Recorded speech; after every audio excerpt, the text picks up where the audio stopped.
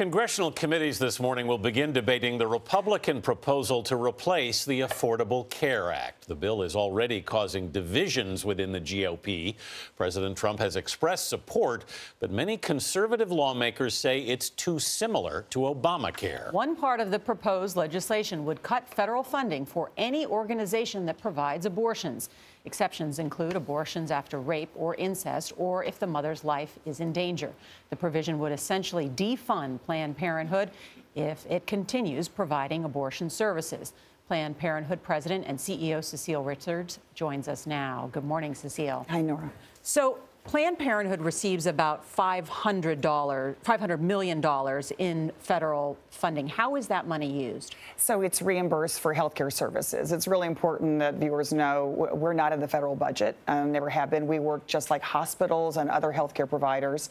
And what we get reimbursed for is not abortion, because, of course, it's not allowed under the federal government. But we're reimbursed for breast cancer screenings, pap smears, birth control, and millions of folks come to us every single year.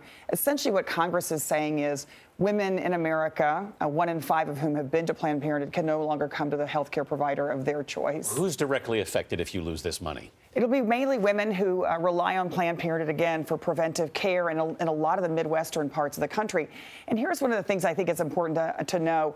We're really proud of the progress we've made as women, especially here on International Women's Day. We're now actually at a historic all-time low for teenage pregnancy in the United States. We're at a 30-year low for unintended pregnancy in America. Planned Parenthood is very proud of that work, and we feel like it's time to actually invest in that and do more of it rather than actually cut off the largest national women's health care provider. And what do you attribute to that drop in abortion rates? It's better access to family planning. It's better access to sex education. Of course, under the Affordable Care Act, one of the things we fought for so hard was every woman that's insured, 55 million women now, have access to no-cost birth control. That means women are getting better access, and they're able to plan their families, and that is good. It's good for the American economy, and it's good for the American women. Still, there are so many people that think when you think of Planned Parenthood, you think of abortion. And yet, as you point out, only 3% of the services offered at Planned Parenthood involve abortion. Do you ever think, well, maybe we should let the abortion part of our practice go rather than risk losing all of this money? Well, of course, that's sort of what I guess the president has said, and we just feel it's really important, Gayle, that women, 2.5 million women come to us every year for health care services, and they depend on high-quality, affordable care that includes family planning, cancer screenings, well women visits. For many women, we're their only doctor, and we also provide access to safe and legal abortion, and we just simply won't turn our backs on American women. If you lose this money, what do you do? I mean, Planned Parenthood will be around. We've been around 100 years. We'll be around 100 more. I think really the question is what happens to these women? You know, and we work very closely with the community health centers because they refer to us. Mm-hmm. So a woman, I was just in Michigan, a woman who has a breast lump or needs birth control and can't get into her community health center for a month or 2 months, they refer her to Planned Parenthood because we can see her that day.